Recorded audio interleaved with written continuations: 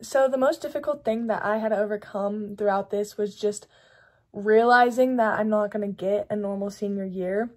And that was just like hard to take in because obviously you hype up senior year so much and it's so exciting when you get to be a senior. So just knowing that we weren't going to be able to have that year was just pretty difficult to overcome. But it really taught me to like make the best of things, and things are going to happen whether you can control them or not. And in this case, we couldn't control them.